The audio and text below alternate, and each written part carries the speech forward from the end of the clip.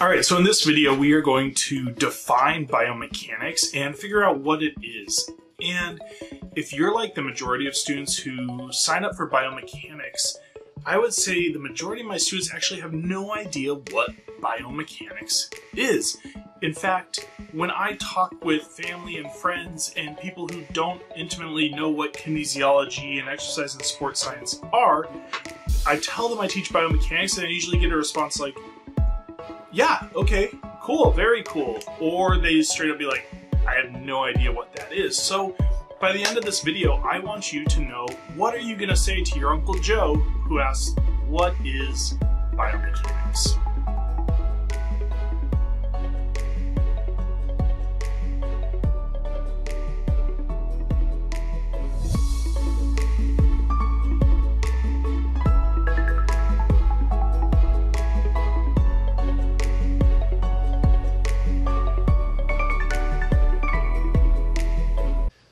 So we have a few primary definitions of biomechanics, and the first comes from Dr. Dwayne Knudsen in his book, The Fundamentals of Biomechanics.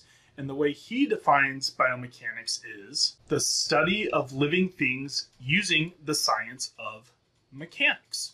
Now, this leads you to say, well, what is mechanics? And a lot of people don't know what mechanics is or are. Right? And mechanics is actually this small branch of physics that we are going to be specifically looking at in this course as it relates to living things. While this is a great textbook definition, it's probably not a definition we want to use to explain to our friends. So the next definition that I want to give you comes from Peter McGinnis in his book, Biomechanics of Sports and Exercise. McGinnis defines biomechanics as the study of forces and their effects on living systems.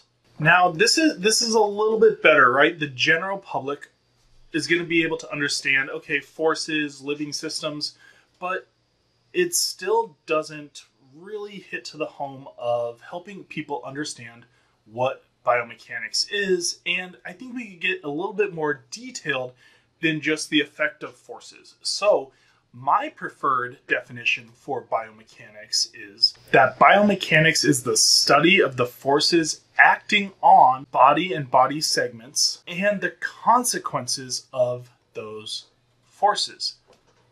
Now, this is a better specific definition in my opinion because we talk about how forces act on the body and its segment, and there are consequences of those forces. And there are three main consequences of those forces: are movement, growth, and injury. But still, none of those are really good at telling the person on the street or Uncle Joe what biomechanics is. And my favorite elevator pitch definition of biomechanics is that it's the study of the physics of movement. I like to just say the physics of movement. And that's kind of big and broad and maybe not the best textbook definition, but people understand that physics is forces and movement and angles and all these different things, and they also understand what movement is. And so when I tell people that biomechanics is the study of the physics of motion or the physics of movement,